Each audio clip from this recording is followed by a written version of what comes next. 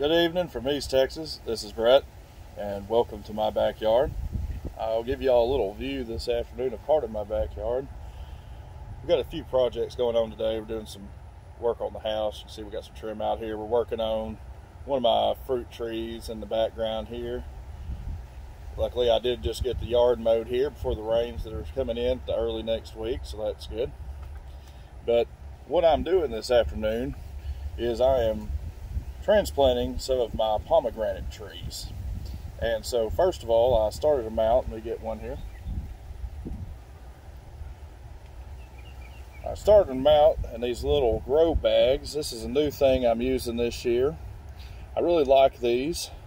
They're perfect size for a lot of seedlings that you're starting out. They allow a lot of air into the soil, and they also allow, if you might be able to see here, roots can grow through these very easily. They will biodegrade over time, and so that makes these a really good medium for starting small plants in, such as these pomegranates here, and until you get to a size that you want to transplant them. Now, story about these, I was on vacation this past Christmas down in Freeport, Texas, and my wife and I are doing one of our favorite things on vacation, long walks on the beach. Yes, we are those people.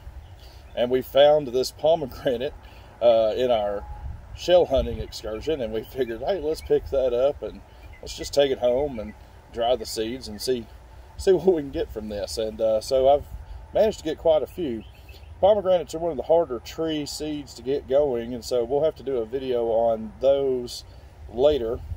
But as of today, we're going to take this little tree and we're going to get it transplanted up into a bigger pot, and this will grow over time until they get a larger size, that they'll be more protected, and until I find the spot in the yard that I want to put these out at. But today we're going to take from this little growing pot here and just transplant them into a little bigger pot, give it a little more room to grow here. And so I'm going to start off with some of my garden soil, give it a little base here, put it into. Now, when you're looking for a good grow medium, I like this stuff here because it's got a lot of organic material. I don't know if you can see that, little pieces of wood and stuff breaking down. That's good nutrients in the soil that's going to help these roots and everything suck up some nutrition for this little tree here. And so we want to get a good solid base. We want to set it in. And an important thing when you're planting your trees, as opposed to the tomatoes I showed you in a previous video, a lot of your vegetables, tomatoes especially, you can bury a lot of the stalk to give it a lot more base, a lot more solid planting. Let it get a little bigger, more root structure. Trees, when they get planted, they like to stay at a good even kill there as far as ground level. So when we put them in, we want to make sure that we want to fill the soil up to that level and not get it buried down, because that could cause root rot up onto the structure of the tree itself here.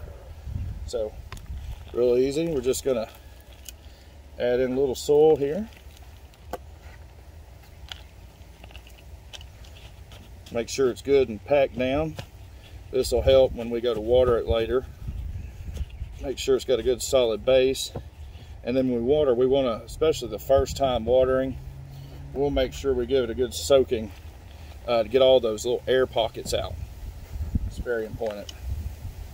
Oh, don't want to damage that little tree there.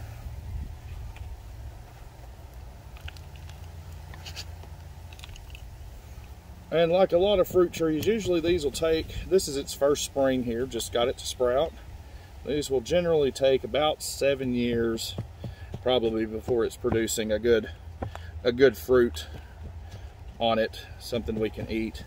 That's why a lot of people use, when they go to the plant nurseries and stuff, you buy a fruit tree that was grafted onto an existing stock.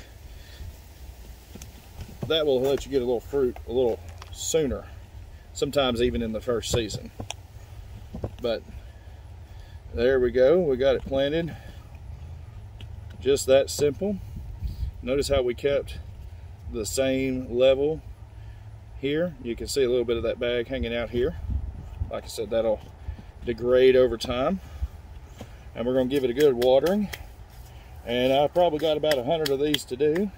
So y'all have a good evening, like I said, from East Texas and Brett's backyard. We'll talk to y'all later.